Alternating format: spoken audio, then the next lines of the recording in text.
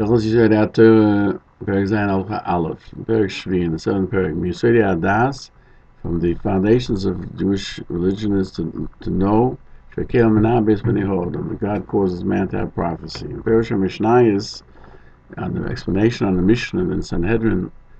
The last Perek, it says Mona. The Rambam counts the 13 basic precepts of the religion, which are known to us. The sixth one is to believe with complete faith that all the words of the Nevi'im are true, that everything that God causes a person to prophesize is true. We can, and here he begins to explain what is prophecy. Rae Gann Chola, and the nevuah only takes place only on Machon HaGodol b'chokhmah, on a man who's very wise with wisdom, Kibo b'midosav, who's very strong in his attributes. He's able to overcome his desires, as we'll see. And his desires should not overcome him regarding anything in the world. But he is with his own knowledge able to overcome al yitzrei tomid, his own desires. And he's of wide thought-ranging person. Correctly so, adnoid, very much so. The source is found in Dorim 38a. Amar Rabbeinu said, HaKadosh Baruch Hu does not leave his spirit dwell only on somebody who's a wise person, a strong person, and a rich person. And the Kesef Mishnah wants to say that the Rambam explains the Gemara, Gibor is strong, that he overcomes his inclinations and not strength of the physical body. And when he's rich, it means that he's very happy with what he has. And so we find that the Rambam writes himself in the 8 Prokim. The word does not reside only on a person who is wise, strong, and rich. And the wise includes all of the concepts of wisdom. Rich is all, and he's rich in his attributes. What do I mean to say? He has enough. He's happy with what he has, because that somebody who has what he needs is called rich. As it says, who is in the Perek we find in Oves, Perek Dal Mishnah Aleph, who is a rich man who's happy with his portion. Gibor is also in the concept of attributes. What does he mean? That he should be able to use his strength according to what his knowledge tells him to do. The Kesef Mishnah questions what the Ran asks on this explanation, that technically the Gemara's simple explanation is a man of strength, and a rich means a man of money, because we bring proof from Moshe Rabbeinu, who was very, very strong with his physical body, that he himself picked up each of the beams of the Mishkan, and so too he took carried the luchos, which are very heavy. He was also very wealthy, because what was left of the first luchos made him rich. Therefore, the Ran explains the Gemara as its usual understanding, that it means to somebody who's strong with his strength and rich with his money, and not with his attributes. The Ran explains that the reason that a Novi has to be strong in his physical being and rich in money is not a need for the level of prophecy, only that people will look at him as someone special, because that's the way people are. They only give value to somebody who shows his strength. As the Mishnah answers, the Rambam doesn't mean to explain the Gemara in Nedorim, and he also admits that there means strength and riches in wealth. Where he says that the conditions for prophecy are strong in your attributes, and also somebody who has great comprehension, is logic, and not because of the Gemara. The Rambam is logic. Questions on the Kesef Mishnah. The Rambam in the 8 Prokim explains that that's what the Gemara means in the Dome. that a Hebrew, a strong man, and a rich man is in attributes. The Chidor questions, even in the Moreh Nevuchim, explains that Chochem, Gibor, and Osher that I mentioned the Chazal are in attributes, and therefore the question is, what is the Rambam? What does the Kesef Mishnah write that was the Rambam's own logic? Kesef Mishnah. That's another question. Why didn't the Rambam write what's written in the Gemara? They should be strong with strength as well, and wealthy with money. The Ma'arit, in his drushes, questions in the Rambam, he questions the Kesef Mishnah, and he adds, he continues to question, how do we know to learn from Moshe that all the prophets need to be like him, of that sort? Furthermore, why didn't the Rambam tell us this condition, which is he has to be, another condition which is placed in the Gemara? He has to be humble. The Marit explains that according to the Rambam, the ultimate purpose of receiving prophecy is through humbleness, which brings one to Ruach HaKodesh, as we find in the Bryce of Abdel's Ben Yoel in Avodah Zorah 20b. But the ultimate goal is only when a person has what to be haughty about, when he has wisdom, when he has money, and when he has strength, and still he remains humble. That's the true humbleness that brings a person to Holy Spirit and prophecy, because that's what they say in the Sifri. But Ish Moshe Onam Ma'od, even though he was a great man in wisdom, in wealth, and in strength, he was still humble. In this fashion, the Tolas Yankov Yosef writes on the Mari Yavitz, the first that he wrote, that haughtiness is a reason for all the sins. And there are three things that cause haughtiness: beauty, strength, and riches.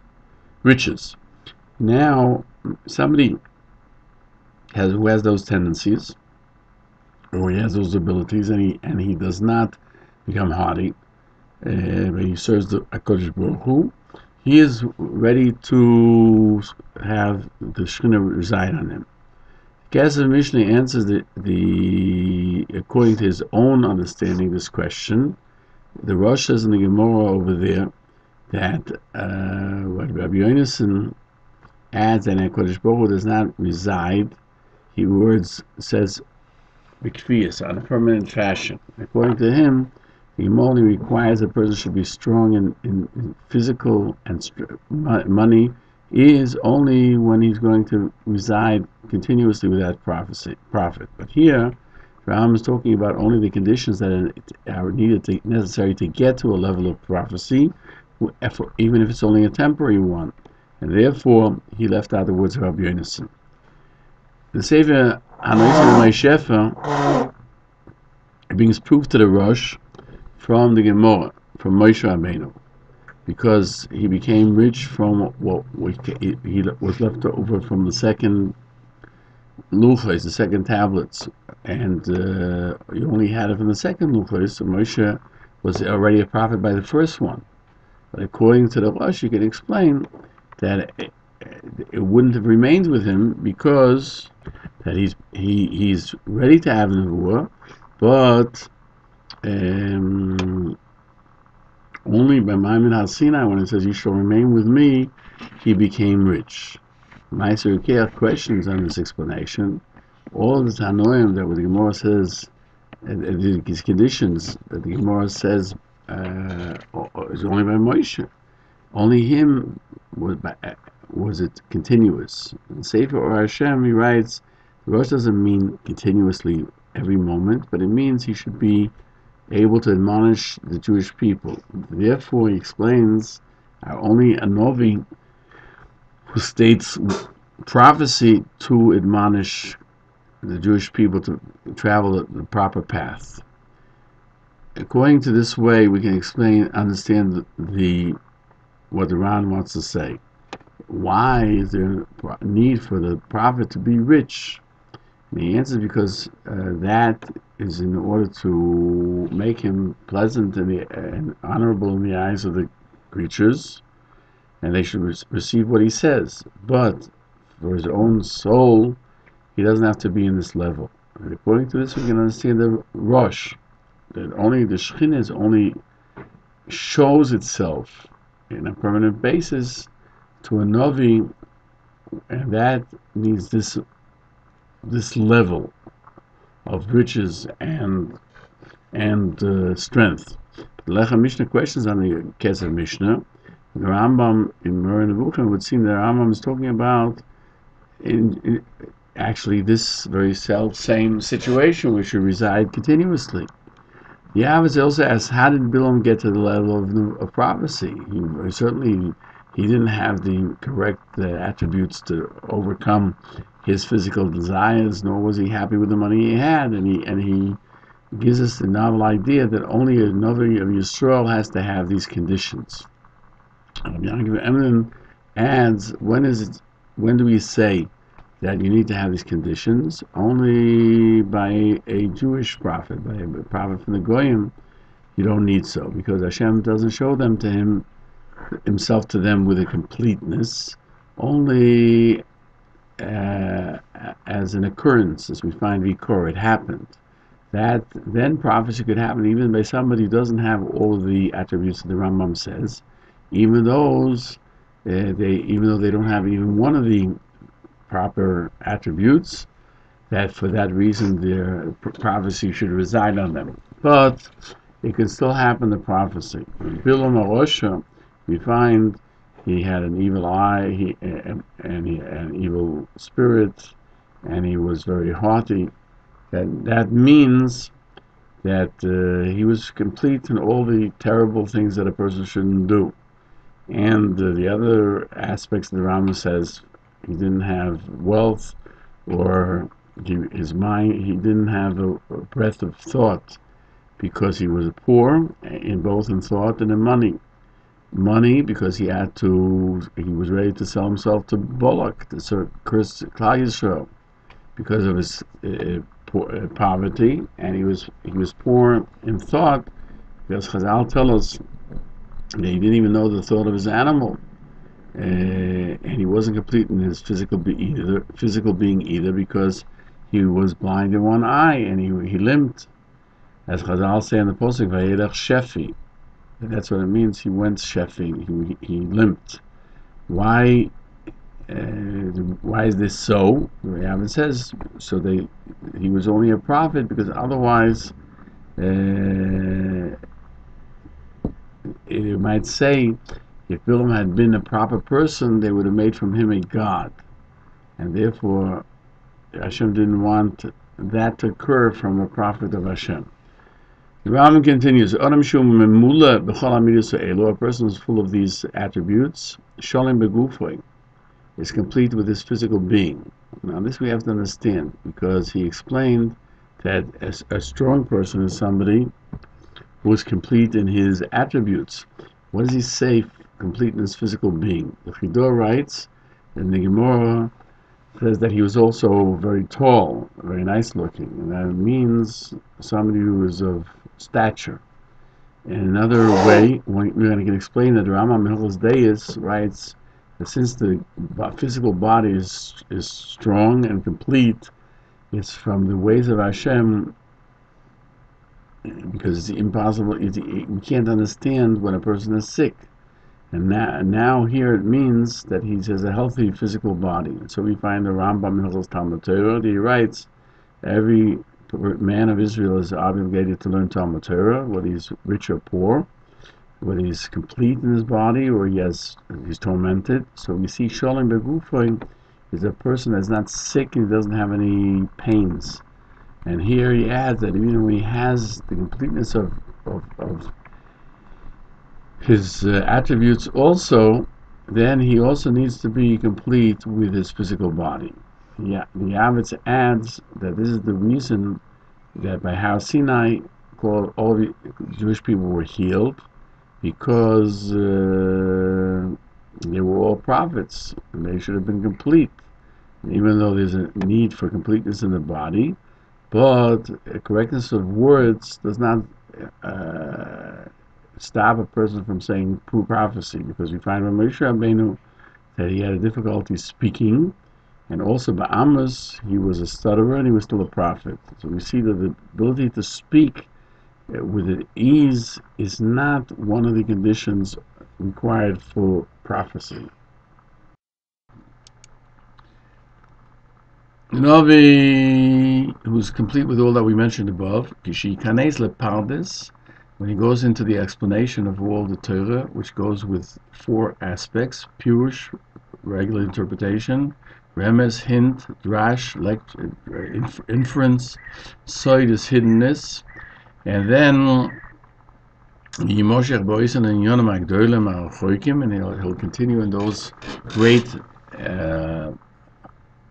subjects which are distant from us, and we'll have the proper understanding to comprehend and to understand, and he will be able to have a wide-ranging understanding of all of that. He also elevates his holiness, and he separates himself from the ways of all the people, who go in the darkness of the time, and he's quick in doing things, and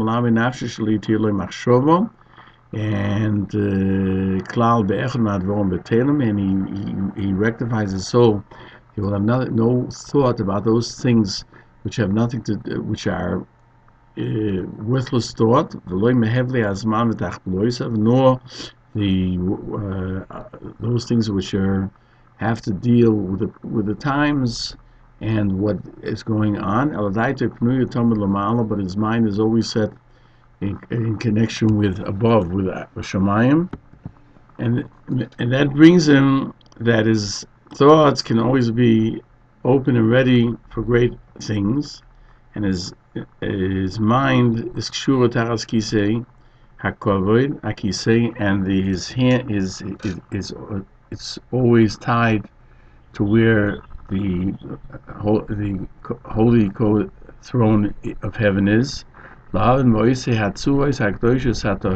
understand the angels, that as we said before, they are considered a form without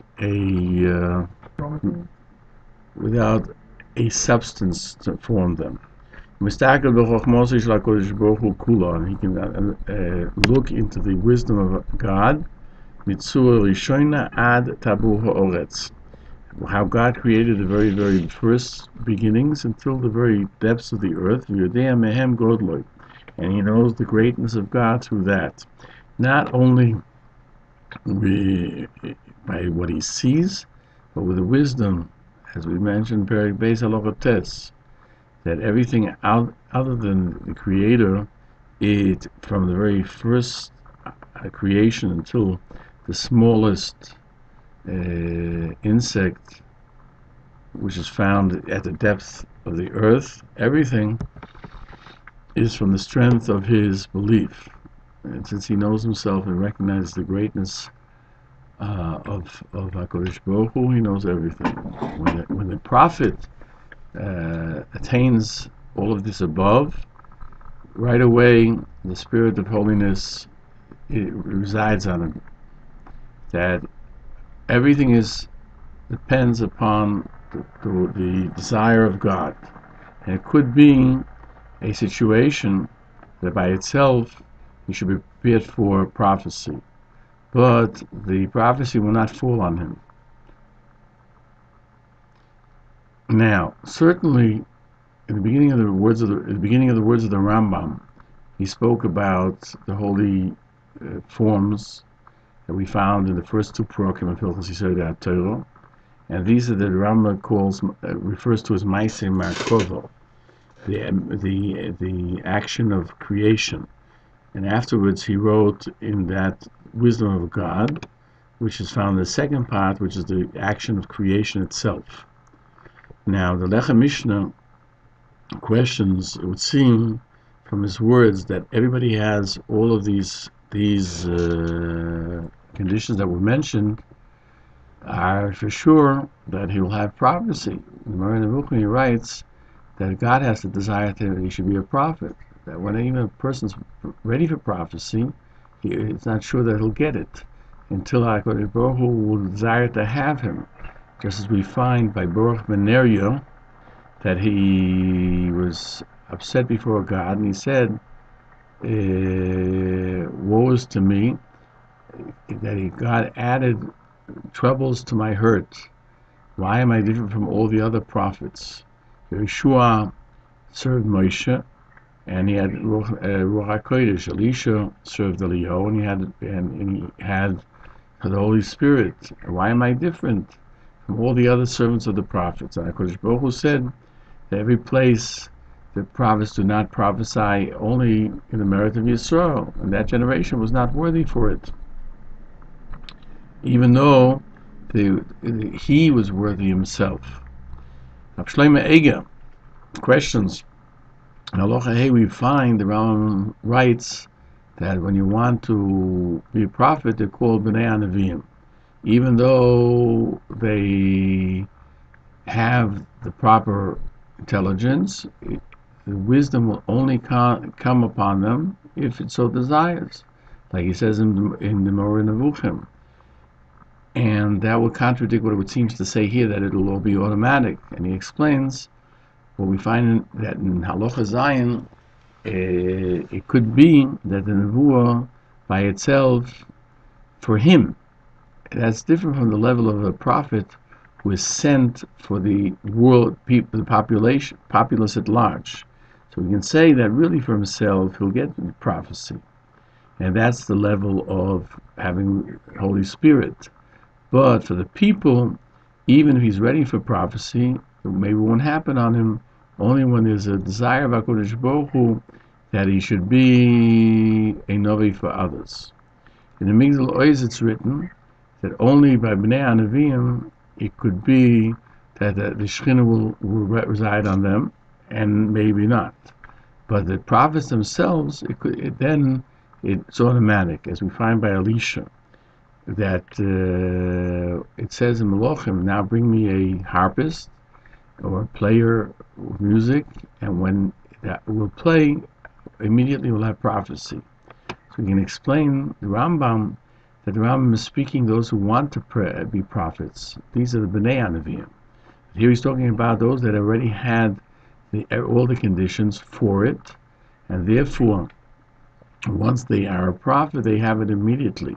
And even though Yirmiyahu Novi, he had other disciples that did prophesy, like Haggai and Zechariah and Malachi, but these prophesied after they went into exile, in the beginning of the second bias. That's when prophecy returned for a short period of time at the beginning of the second bias, and even Baruch ben Neriah had prophecy twice, and from them on he was counted among the prophets that stood for Klal Yisrael throughout the generations. At the time that the prophecy will come upon him, then it will be pleasant upon him the level of the angels who are called Ishim. Before in Perek Beis Halacha Zayin, the Rambam wrote that the 10th level of Malachim, the lowest level, is called Ishim, meaning that they are those that speak with man, and they're shown to the Novi through the looking glass of prophecy, and therefore called the Ishim. They see that it's close to being a human being in the same fashion. Here the Rambam says that at the time that on the Novi will have Ruach HaKodesh, his soul is mixed with the level of the Malachim who are Ishim. And he will change to someone else. He'll know that he's not the way he was. Just that he came up to a higher level from other people. It says by Shol,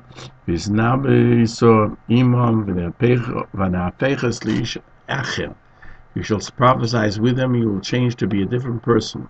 Shol changed when he became a prophet, even though he didn't have continuous prophecy, only to the level of Ruach HaKodesh, because it was for him the prophecy, because in the Pasuk says, V'tzolcha olecha ruach Hashem, and shall reside on you the spirit of Hashem, and you'll say prophecy, v'snabeso imom nepachas li'ish acher, then you will change. And that's what actually happened. And then the desire of prophecy, the way of prophecy was with him, even though he didn't reach the level of being a Novi. He was someone else. He wasn't the person he was before. With this we can understand what the later commentaries say, that the Gemara, it says Daniel was not a Novi, but the truth is he wasn't a Novi, but just that he attained the level of Nevuah. He attained that level of Nevuah.